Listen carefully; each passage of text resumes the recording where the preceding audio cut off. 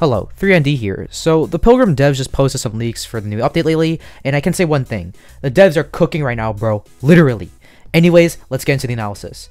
Don't expect everything I say to be the truth. This is all speculation from my dumpster fire of a brain. So, starting off with the 4 locations, the first location looks like some sort of desert area that might either be an expansion or a rework to the area. The next picture is something they posted many times, but it looks like cooking might be a new feature in the next update. Man, I can't wait to make cooked ends so that I could gain the ability to teleport inside my neck, or consume, or make like the most vile looking food that'll somehow give me increased damage for 18 billion seconds. And the next picture shows some candles next to what I'm assuming is an apple tree and a gate. And our last picture is a lever with a new feature, accessory, item, I don't know. But you can put a lantern on your waist, which is kind of cool. But anyways, let's ignore the first picture and look at the rest.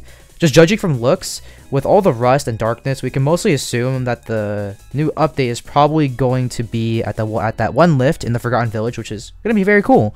But that's what I'm guessing.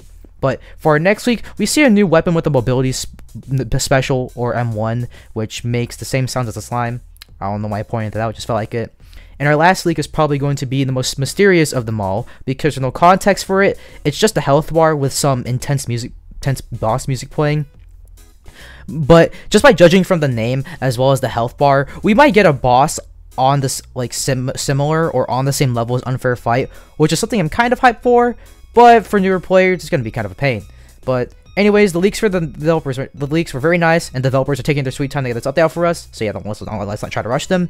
And yeah, I guess where the video ends. But I really do hope they add one meta shifting accessory. Like everything they're gonna add in this update, they need to at least one meta shifting accessory, because that like accessories have a bigger impact than bosses and like weapons in the game. And you can probably guess why.